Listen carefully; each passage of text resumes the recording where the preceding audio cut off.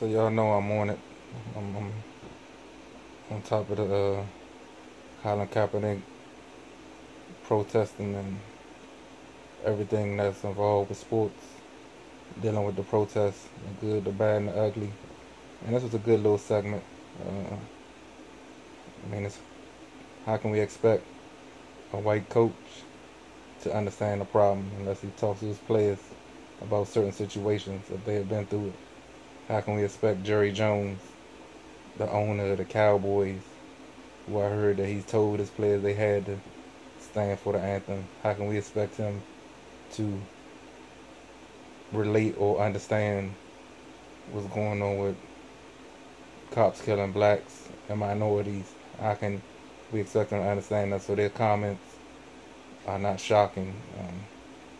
But I like what Jerome Bettis said, and also Trevor Maddox when he told about the Million Man March story when he was with the Redskins. If they all stick together, it's nothing a team or the league can do. So we'll see what it do, but this is a good segment. Trevor Maddox almost lost me, but him and Jerome Bettis had some good words on it. In with some very interesting comments from Clemson head coach Dabo Swinney. Here to talk about it tonight, our college football analyst Trevor Maddox and the Hall of Famer Jerome Bettis. Jerry Jones had some very interesting comments about Colin Kaepernick's protest. We'll get to that in just a moment, but as you both know, this protest has not really enveloped college football the way it has the NFL. But Coach Swinney was asked about it today at his media availability, and this is what he said. I think everybody has a right to express themselves, in that regard. But I don't think it's good to be a distraction to your team. I don't think it's good to use the team as the platform. I totally disagree with that. You didn't use the team as a platform. Nobody's really asked me about Kaepernick or whatever, but and that's disrespectful. What you mean and whatever? You know his name and what's going on. I totally disagree with that. Not his protest, but I just think there's a right way to do things. How is it a right way to protest? It's a protest. Right. Never have, never will. And two wrongs don't make a right, but they out here killing people. More division. They cops supposed to be protecting. It's sad to me to see what's going on in this country. It's sad to hear your comments. I think it creates more division. I think there's a better way. How about, he called press conference. Express your feelings. Everybody show up, talk about it. Express yourself. Go and be a part of things and protest them and do it. That's great. I think everybody has that right, and I certainly respect that, but I just think that this just creates more division. And that's what I hate to see. Another one who don't get That was earlier today from Dabo Swinney. Trevor, your takeaways from his comments? Well, I think what he said was an important principle, that you need to separate the process from the core fundamentals of what the protest was about. Mm-hmm. Because I agree with him when he says that you shouldn't use the team as a platform.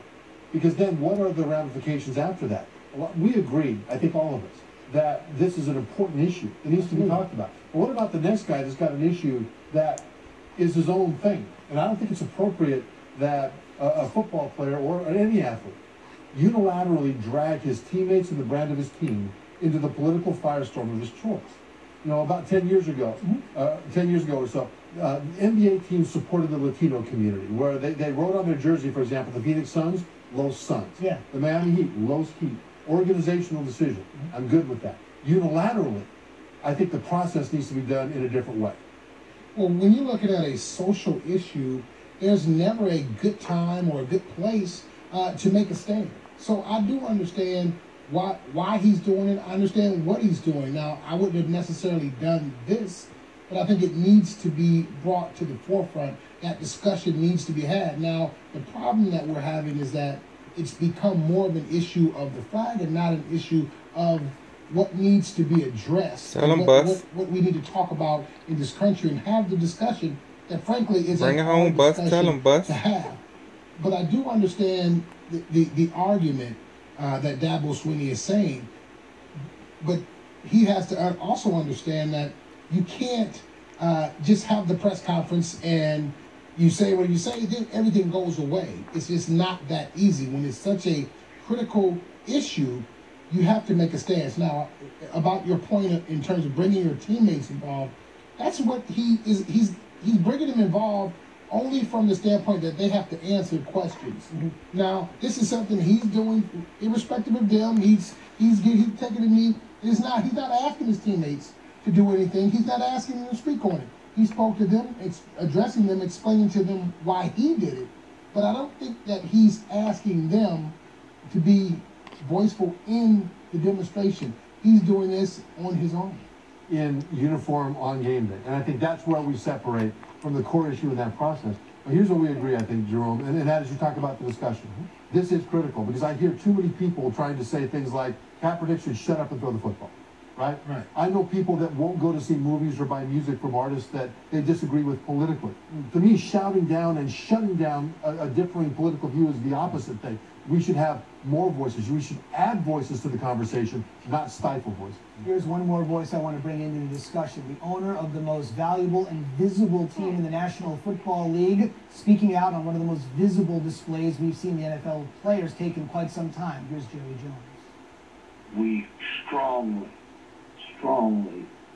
support the flag in every way. We support, and this is it's almost ridiculous to be saying the people that for generations. See, when they bring up the flag, they missing the point. They missing the protest and the point of the protest. Millions of people on television. Jerry Jones is the last person to be talking about on television. Is that Bush. Come on, man. Significant thing, and I'm for it being used in every way we can to support. Report says that he told his players they better stay. In our society, and that's good old crack the whip owner. America, the flag, and there's no reason not to go all out right there, and for anybody to use. Parts of that visibility to do otherwise is really disappointing. That's a coach first, then an owner. Sweeney, and then Jones. I want to talk about the players that are most affected by it all. The guys in the locker room. Those two voices can say something. You guys spend years in the locker room. Mm-hmm. Tell me how this goes over in the locker room. Well, as a player, you understand that, you know, the owner, he's going to have a totally different view on this. Slave it's master. A business for him, so he doesn't want his business or the shield. He don't want to lose the money by this display. So you have to understand the dynamics that's coming from there. So as a player, I wouldn't be moved in any way by this. This is something that I would expect to hear from the owner of the franchise. Now, as a player, I on his team, I have to now understand how he feels about it. Now, if I take the next step, I understand that there may be ramifications from what I do next because of his vocal stance on this issue. You know what? Back at the time of the Million Man March, remember that? I was playing for the Redskins, and we were coming back from a road game on the West Coast. And the guys on the team wanted to go to the march. But it was the day, Monday, where we would watch tape of the previous game. And the coach wanted the guys to watch tape. We'll watch tape on Tuesday or not at all. We're going to the march. And both sides dug in. And I spent probably 2 hours on that plane doing nothing but listening in the back. And I heard stories that I'd never heard before. And I got perspective that I didn't really understand. Yeah, it's real in the field. The problem between the management of the team, you won't know nothing until you live in this black skin. Right? And the players, if they don't come together and if the management doesn't respect the players' desires on something that resonates so deeply, then it'll destroy the locker room. Absolutely. Yeah. So they ended up letting him go to the Million Man March. Absolutely. And you know what? You come in Tuesday, you watch the film. Yeah. That's the result. Respect the emotion there. Absolutely. Indeed. What a great personal story there from Trevor. Have these got? That's right. If they stick together, I'm trying to tell you, if they stick together, what they gonna fine them all, suspend them all? It's the message. It's what's being protested. It's what's hitting home to a lot of the players. It's predominantly a black league. Come on, man. Stand with Cat.